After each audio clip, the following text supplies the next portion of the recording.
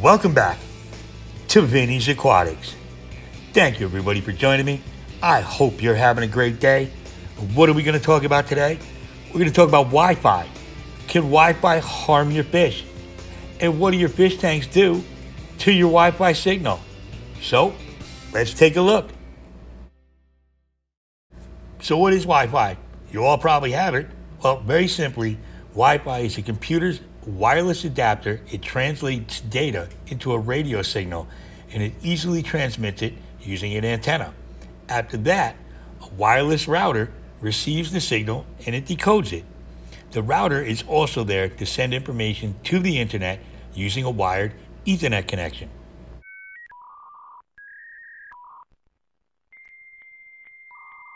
The year was 1971, 1 year after my birth. It was the University of Hawaii that completed the first wireless data packet transfer ever attempted without satellite or connected cables.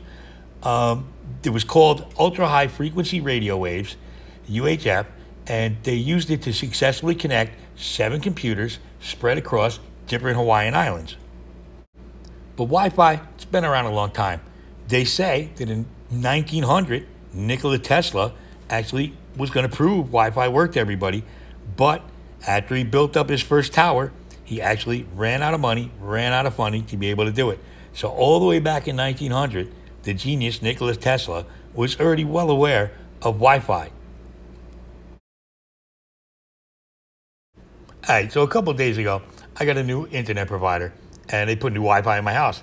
So me trying to be a smartass, I said the password is, hack me if you can. The next day, I got a response. It said, challenge accepted. All right, besides that, what do you guys think? I think having a smoking section in a restaurant is just like having a peeing section in the pool. Leave a comment down below.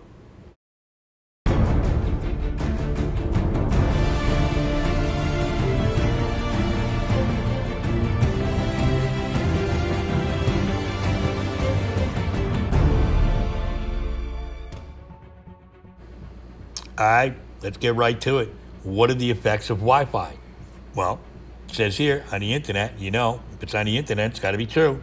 Wi-Fi sends data via electromagnetic radiation. You hear that word? Radiation.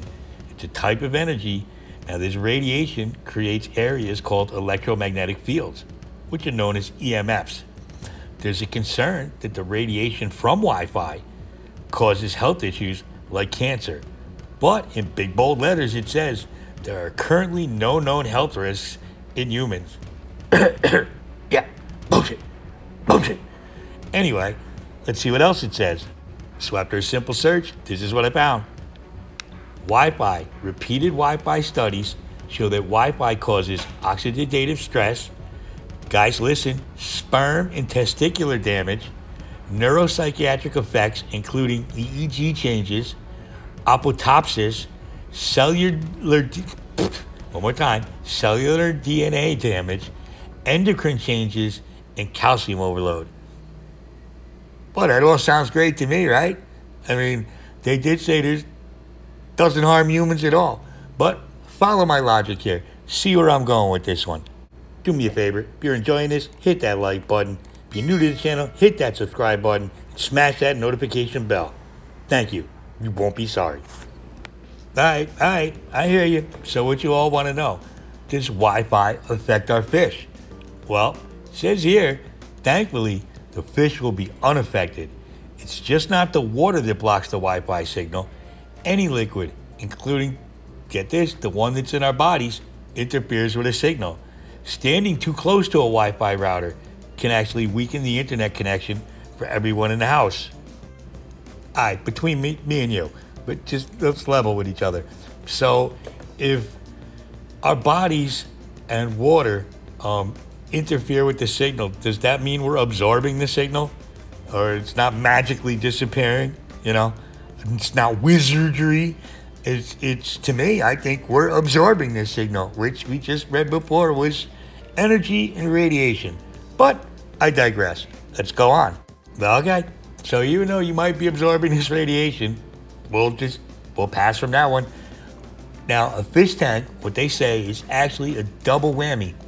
It causes bad Wi-Fi because not only do you have the electrical circuits that are powering the tank, and the filters, the heaters, all that, but then there's that enormous body of water that, listen to this, is absorbing the signal being given out by the router. Okay, let's put those two and two together, see where we go from there. Now here's a quick look, just to take a break for a second from the subject. Here's my Fahaka puffer. He's in here with two Arctic blue parrots. There they go. There's also the rescued Jade Goby that people have been asking me about. He's about 95% right now. There is my avocado pupper, who's turning into quite the big boy. I think I'm going to suit him up, let him play offensive line for the Giants this year. But so far, I know this is not a community tank in the way that you're supposed to do a community tank. But everything has worked out fine for me so far. Knock on wood, it stays that way. I am keeping my eyes open for any type of aggression. But I think the sizes all match up pretty good. There's also a Pictus cat in here who just doesn't like to come out. I think he's wanted by the law. But this is one of my only community tanks. And this is actually a 55-gallon that I got with the filters, with the lights, with the lid, everything included for $25. Dang, that's a deal. All right, let me get back on track. Let's get back to the subject. We're talking about Wi-Fi around your fish and Wi-Fi around you and the quality of the Wi-Fi in your house. I think that's why a lot of us with fish rooms and lots of water have a problem with our Wi-Fi signal sometimes because it blocks. No, it doesn't block. It absorbs. Now, as far as us and our fish go, I don't think it's something where like, you're just gonna turn into dust. But I do have questions. Okay, you know me, you know Vinny. I do have questions because if we're mostly made of water and fish are mostly made of water and the water absorbs the energy and the energy is EMF radiation, are we not absorbing that radiation? And look, hey, if that's going to happen and I'm going to turn into the Incredible Hulk, like at the end of the videos, all right, maybe we're talking. But otherwise, I don't know. Makes me think. Things that make you go,